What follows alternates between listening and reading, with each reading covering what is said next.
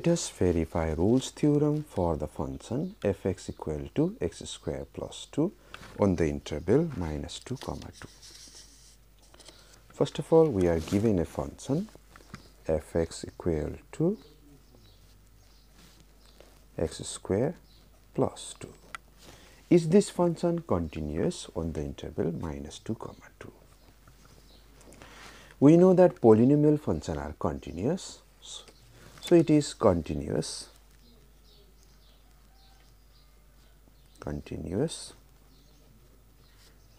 on minus 2 comma 2.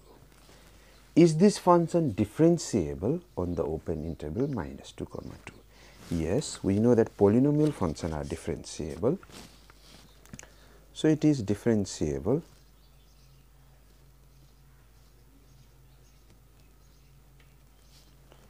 on the, we don't need closed interval, we can just have open interval minus 2 comma 2. That means we don't have to check the differentiability at the end point, but we know that it is differentiable throughout all the real numbers. In fact, its derivative is just 2x. So it is continuous on the closed interval, differentiable on the open interval.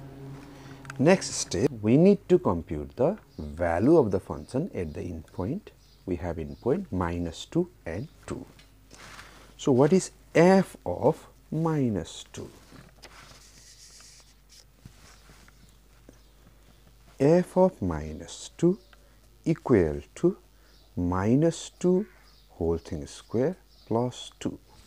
We just need to replace x by minus 2, and that is equal to 4. What about f of 2? Again replace x by 2. 2 square plus 2, 2 square is 4, 4 plus 2, that is equal to 6. 2 square is 4, 4 plus 2. Well, final answer is the same. So, if we want to verify Rolle's theorem, or if we want to apply Rolle's theorem, we need to make sure those three conditions are true. First one is the function has to be continuous. Second one, the function has to be differentiable. Third one, the value of the function at the end point, f of minus 2 and f of 2, they must be equal. Whatever be the end point, at the end point the value of the function must be equal. Yes, all the three conditions are satisfied. So we can apply Rolle's theorem.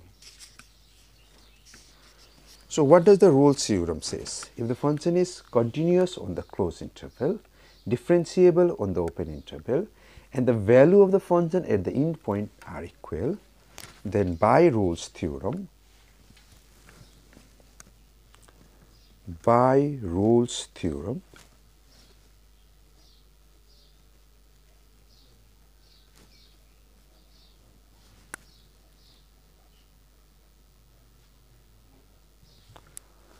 there exists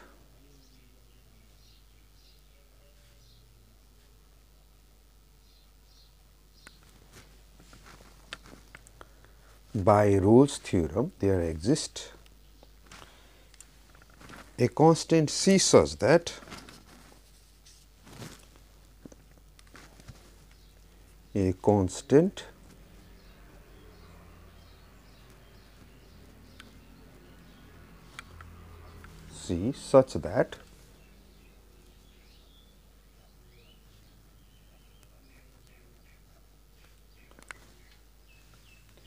f dash c equal to 0.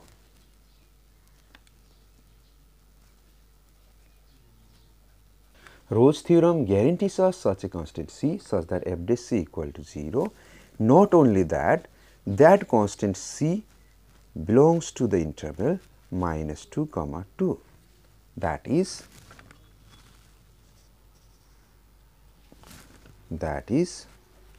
c has to be greater than minus 2, less than 2. Now we are given fx equal to Now we have to, since Rolle's theorem guarantees such a constant, we should be able to compute that constant. That will be verification of Rolle's theorem.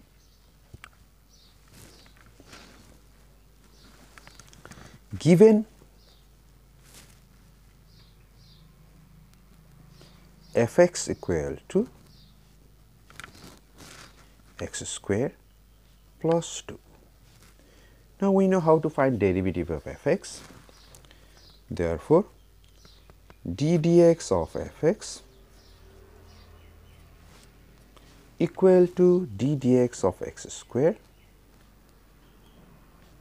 plus d dx of 2, and that's just equal to 2x. So what will be the f dash c? Therefore, f dash c is d dx of f(x) at x equal to c. So replace x by c. So you get 2 times c. Now Rolle's theorem says f dash c has to be 0. So we take 2c equal to 0, that means c has to be 0. When I take c equal to 0, we observe that f dash c equal to 0, definitely so.